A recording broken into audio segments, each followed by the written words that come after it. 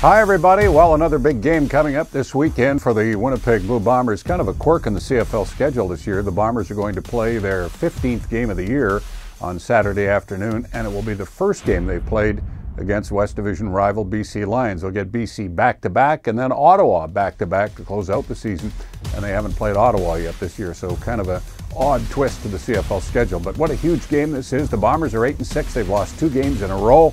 The Lions have been one of the surprise teams in the CFL this year. They're 9-4 with Wally Buono back as their head coach, and they appear to be for real. I think early in the season people wondered if some of the success they were having was the real deal.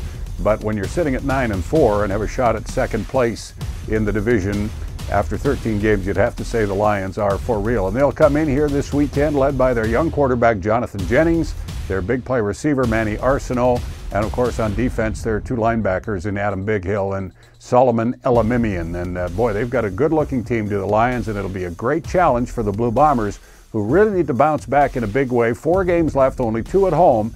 This is the second last one at Investors Group Field. And now the keys to the game from a Bomber perspective, as far as I'm concerned. For Winnipeg Key in the Waverly Auto Mall, bring in any Blue Bomber ticket stub and get $500 off your next vehicle purchase. Number 1, the Bombers have to play what Mike O'Shea loves to refer to as a clean game. Force some turnovers and don't commit any.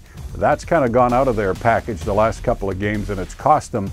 I don't know if the Bombers can win these key games now without doing the things they did earlier to have success, and one of them is force turnovers and don't make any turnovers. And then secondly, they've got to do a better job of shutting down the other team's offense. The last 2 games, the Bomber defense has given up huge numbers of yards, and the Lions with young Jennings have a very potent offense, so I think a great emphasis on the Bomber defense. Get after Jennings.